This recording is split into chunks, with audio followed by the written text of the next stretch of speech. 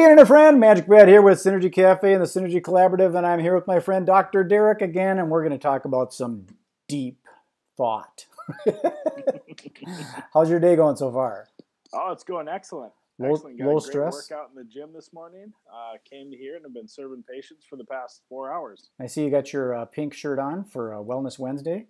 That's right. We got we have our breast cancer fundraiser that we're doing, and so there's a quote from a line from a movie which I haven't seen, but the girls in my office have, where they say, you know, on pink we wear, or on Wednesday we wear pink.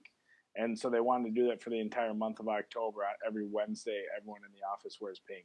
So I would say breast cancer awareness or breast cancer removal or something like that, because if you're yes, doing a yep. fundraiser for breast cancer, we don't want breast cancer to Yeah, win. no. Yeah, it's a fundraiser for the Jane Bratton Breast Center. Okay, Yes. And so we're raising funds for them so that they can help different alleviate it. people in Yes. multiple areas to, recognize and get checked for breast cancer so that they can diagnose it properly and as soon as possible so that people don't, have the ill effects of that. Got it. I bring Yeah. that up, and it's a good segue because of what I want to talk about is like the consciousness element of chiropractic, and Yeah. if chiropractic goes into like the subconscious level of things, does it have an effect on that, or is it really just more in the physiological end of things? No, I mean, it definitely goes into both subconscious and conscious. Your nervous system controls everything, even your brain. Your brain is part of that central nervous system. And so that's what, as we've talked about before, as the chiropractors, we are nervous system doctors, not just bone crackers. And that's what we're mostly focusing on is your nervous system and how your brain communicates with that. And so there's a lot of those, there's a lot of physiological effects that happen, but even from a receptor standpoint, with the synapses between your nerves and how they go to those receptors and where they connect, and how that stuff actually will affect people's pain levels.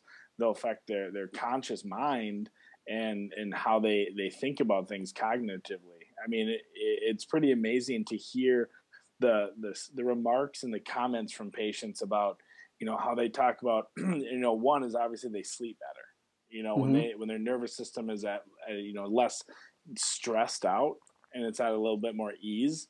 They're able to sleep longer and they're able to sleep harder and get into those deeper levels of REM sleep, which allows for your body to heal itself. It's pretty cool to see people who they come in and say, the one thing I notice is I have more energy throughout the day.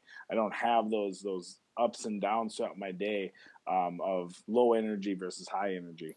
So I want to interject a layperson's scenario, and then you Yeah. can work with it. But would this be something like, as a child, you were attacked by a dog, so as you grew up, you were afraid of dogs, but you did do some self-help, and you got yourself through all that kind of stuff, but maybe we missed a couple things. And for some reason, whenever you see a dog, something happens, but you're not really conscious of it. Yeah. Is that something that chiropractic might help? Maybe because your subconscious will tighten up some muscles that you might not even know about. Yeah. I think from the chiropractic aspect of that, so stress affects your body in tons and tons of different ways. From the psychological standpoint, I'm not sure chiropractic is going to be a huge help into like creating, like a psychologist would, where they like really dig down and figure out why you're having this fear of dogs or whatever it is. But anytime that you have that fear, stress is going to be present in your body, which is going to release adrenaline into your system and then cortisol and those different things. Those are the types of things that chiropractic can really help. I mean, from a stress level standpoint, your body responds to stress no matter what the stressor is. If it's physical stress, mental stress, emotional stress, all of those things, your body responds in the exact same pattern. And that's where people talk about stress eating. That's an actual physiological response that happens. And, so the way that works is you imagine the fight or flight, way that your body works. Hmm. And, if you're being attacked by, let's say, a bear, and they're running, or a dog, like you use for example, you're being attacked by a dog, your body's going to go through two things. You're going to stand and you're going to fight that dog, or you're going to turn around and you're going to run away. So when that adrenaline comes in, it shunts all the blood to your muscles and allows for your muscles to either run or to fight.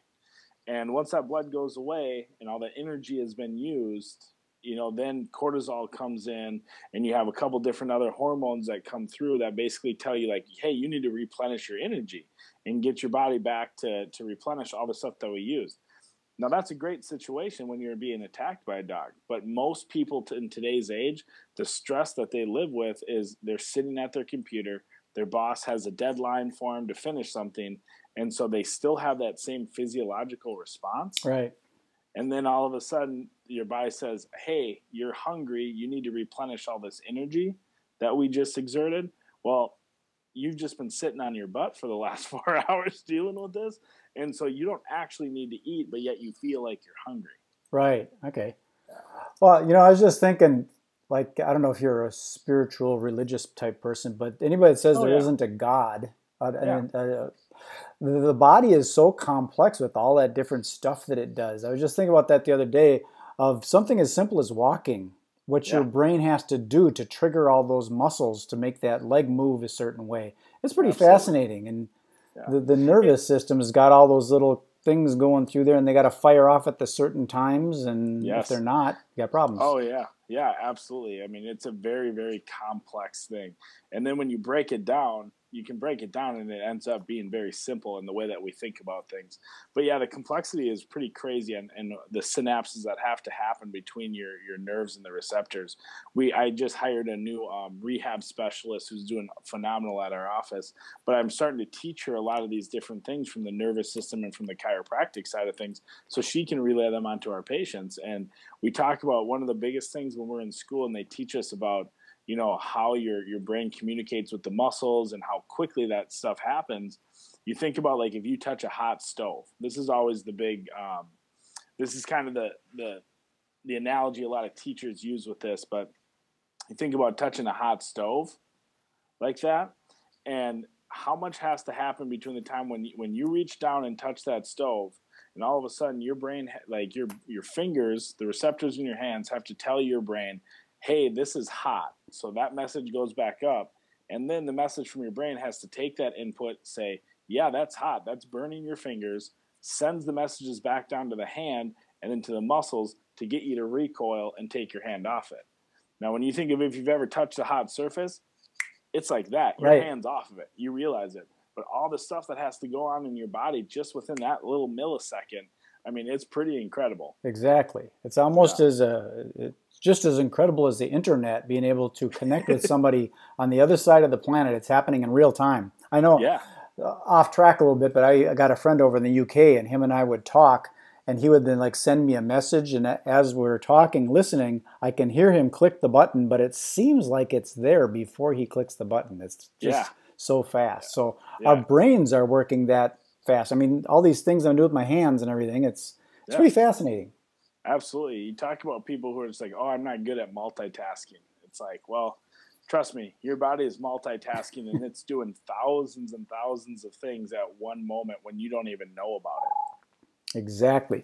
Well, I like to keep these things short, like I mentioned before, Absolutely. and I will now take this and beam it up, but I appreciate you spending the time to tell us about the nervous system. That's pretty fascinating that it could have an effect on the subconscious or beliefs.